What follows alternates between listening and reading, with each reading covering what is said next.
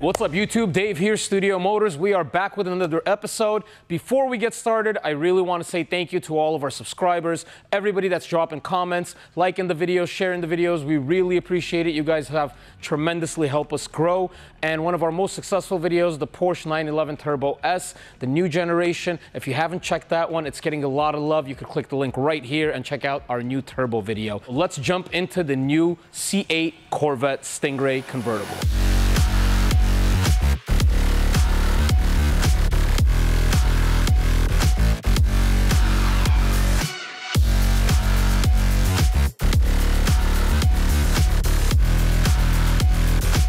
The C8 Corvette, a legendary car at this point. This baby came to be because the guys at Chevy and the guys developing the Corvette topped out everything that they could do. When they made the C7 ZR1, it was very clear that these guys could push a lot of power, a lot of motorsport power out of their V8 engines. And the power became way over 700, and they realized that the cars are gonna top out. There's only so much the Corvette could do as a front engine rear wheel drive car. So development started on a mid-engine Corvette. Now, this thing has been a rumor for a very long time. There's always been talks about a mid-engine Corvette, and the madmen actually went through with it and they did it. It is unlike any Corvette in the past, and I'm not talking about the engine being in the back. This Corvette literally puts the Corvette into supercar territory. With only 495 horsepower and 470 pound-feet of torque, it pulls a 0 to 60 under 2.9 seconds. That's an insanely impressive number for a car that's under 500 horsepower, under 500 pound-feet of torque.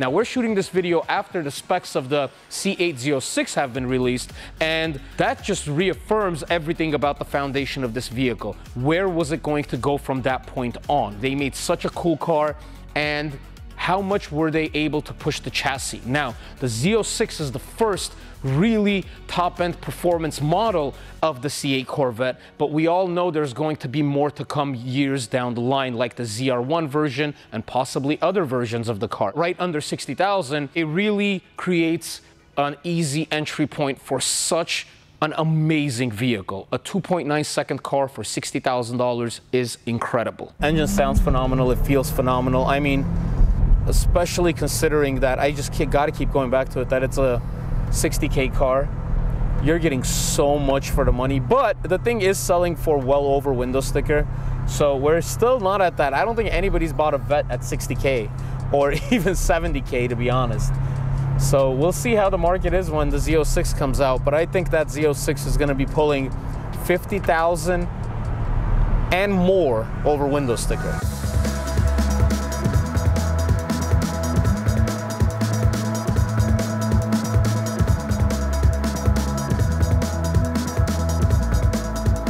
The reason they needed to go to a mid-engine vehicle is there are massive limitations when you have the engine sitting at the front of the car. Simple things like how high or low that engine could sit in the front of the vehicle.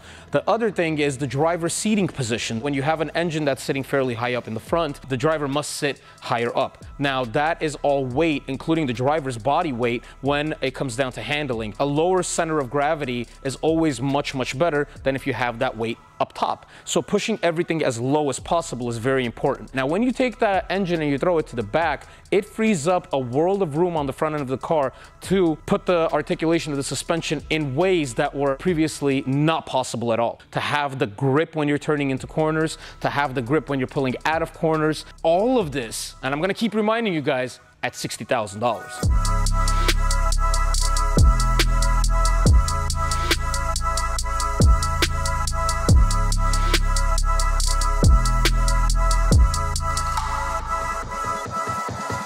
It's super quiet. You could definitely live with it day to day. It's the car that you start in the morning and it doesn't, you know, your neighbors don't hate you for it. It's very, very comfortable.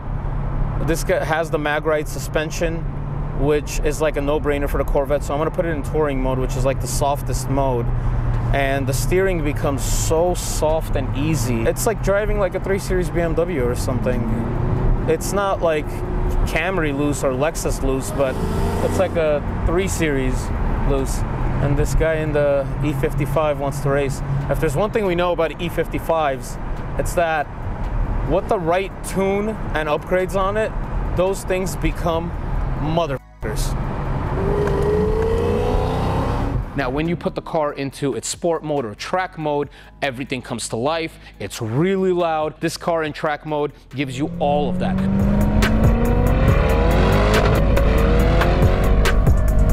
You have loud and amazingly hard shifts from the double clutch transmission when you want it, when you don't, and you want to just coast. It shifts at the exact right times. You never feel like it's hanging into gear too long or it's shifting too early. It's almost like it's perfect, and the transmission learns you as a driver. So if you're driving aggressively, the transmission will know that, hey, this guy likes to stay in a lower gear a little bit longer before we shift up. So let's accommodate that.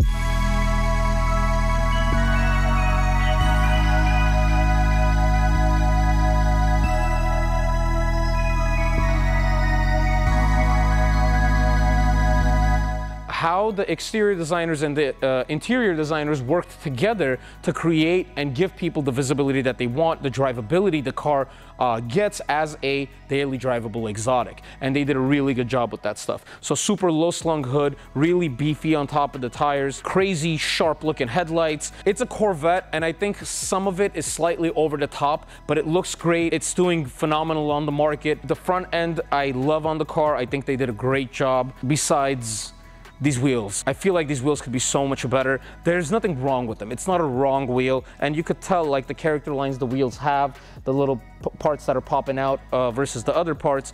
You could tell there's a lot of design elements taken from the vehicle itself and applied to the wheel. It just doesn't work. I think they could have done a much better job, and the car deserves a better wheel to really bring it together. The front end of the vehicle flows through to the side, massive air vent on the side over here. They did a great job with this air vent. It's hard to put air vents on the sides of cars and not make it look like you just stole from your competition.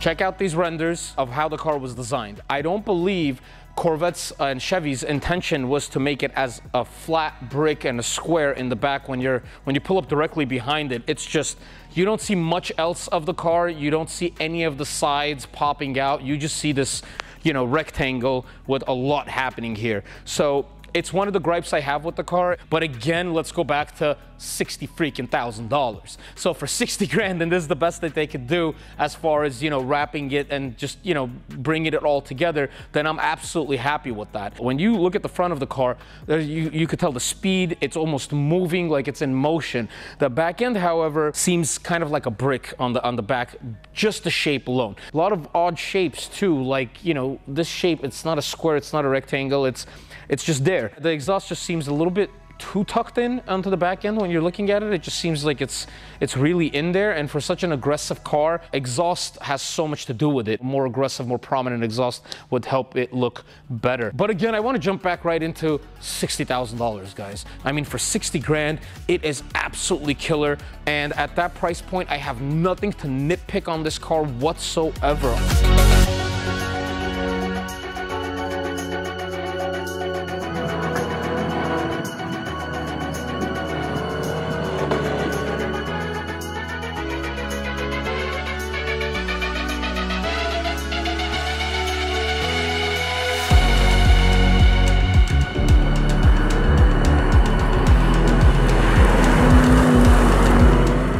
Glad it's here, and I'm glad we have it, and I'm super happy for everybody that wants to jump into something like a mid-engine car for less than even 100 grand is an immaculate situation, and it's only going to get better. They just put out the Z06 information on this C8 chassis, and it's incredible numbers. I'm a fan of naturally aspirated engines, high revving naturally aspirated engine, and they gave us 8,400 RPM naturally aspirated V8 that's putting over 600 horsepower out. That's incredible, and it's not a massive V8 either. It's not a big V8, so we have so much cool stuff to look forward to as car guys. As long as this emission stuff doesn't kill the Corvette, and this isn't the last chassis that we see of a mid-engine car, then we have some really cool things ahead of us, and what Chevy brings to the table with the next generation and the update and the facelifts that are going to come. You guys actually utilized everything that makes a mid-engine car a great car, and you guys have made a great car at a very affordable price point for such a car for the enthusiasts. So thank you, Chevy. You guys killed it.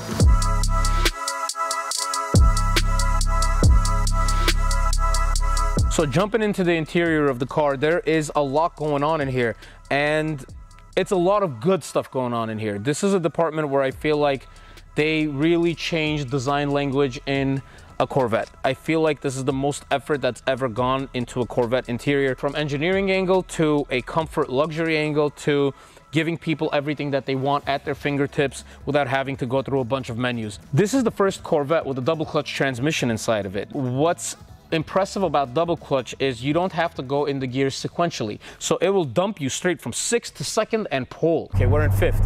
All right, and if I want to go to 2, I just hold this and it'll just throw me into the lowest gear possible that's safe for the car to pull in. I think that's really cool, and obviously we're stuck in traffic on the freeway. We're not doing anything with that here, but it is really awesome for when you're coasting and you want to just give it everything all at once.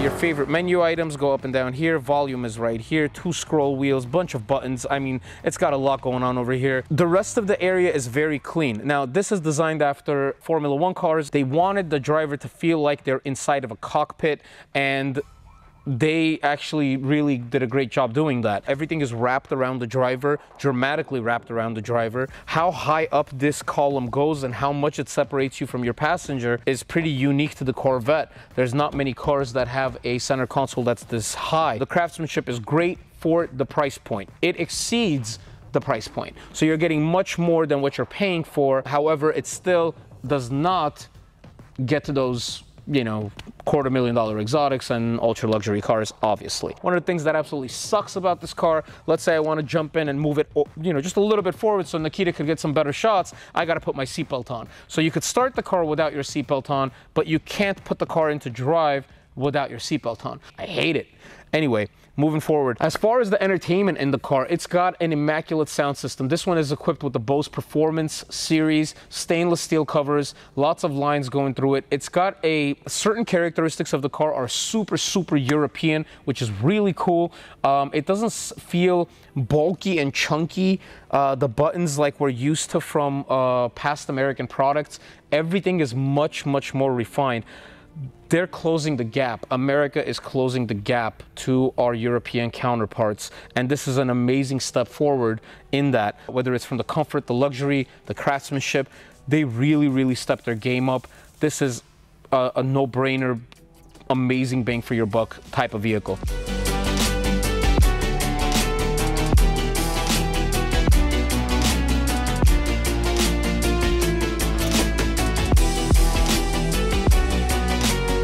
Now, 60 grand is the entry point for the C8 Corvette. And is that a number that you would spend on a Corvette, or would you spend that differently? Let us know in the comments below. Also, I'm very opinionated about cars. I'm a car guy. So if you agree or disagree, let me know in the comments. I'd love to have a conversation with our fans about it. Thank you for watching our C8 Corvette review. We have more cool videos coming. Next up is a Ferrari F8. So stay tuned, like, subscribe, and share with your friends. Thank you.